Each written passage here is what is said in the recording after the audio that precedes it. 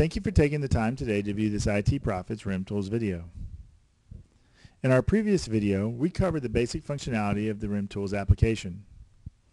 In this video, we'll look at how to search for different types of workflow, including active links and filters. We'll also look at the saved workflow or snapshot functionality. What we'd like to do first is do a search for some active links. And I'd like to find all the active links that are associated with the HPD help desk form. We could try to do a quick search on HPD, but this would just actually give us all of the active links that have HPD in the name.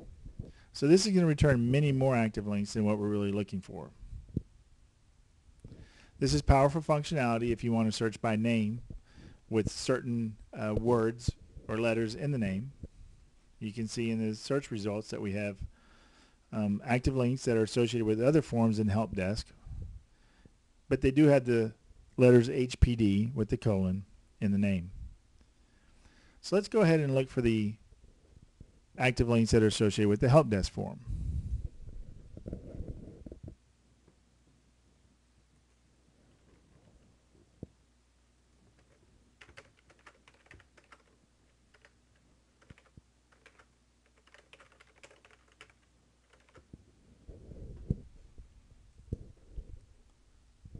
And this will return a list of the active links that are associated to the help desk form.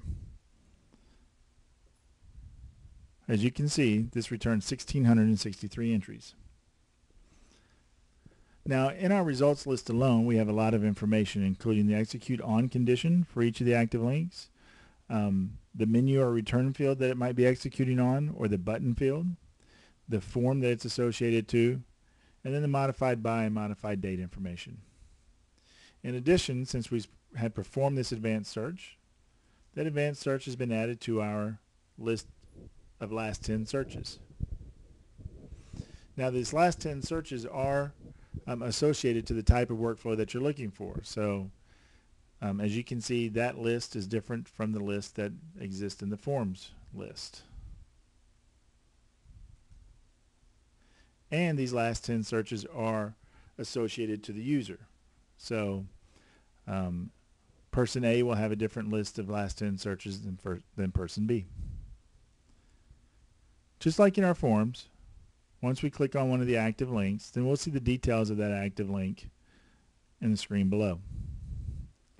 And you'll get all the information associated with that active link, including the primary and secondary forms, its execution order, execute on, the run if qualification, and the permissions. Below that, you'll see the number of if actions, and then you'll see each of the if actions, and then you would also see the number of else actions associated with this active link. Now, if you were planning to change this active link, but you wanted to be able to keep it for later use, just in case you were going to change it, you could create a snapshot of this active link in other pieces of workflow, and be able to view what that active link looked like before you made the changes. So we'll create a snapshot now. We'll go ahead and keep our active link that we've already selected, and we'll select two others.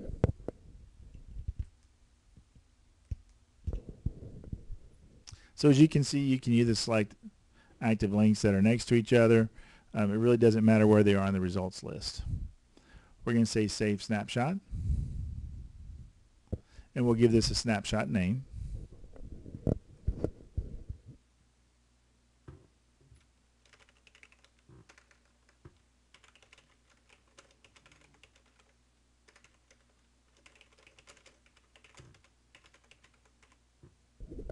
And obviously a snapshot description.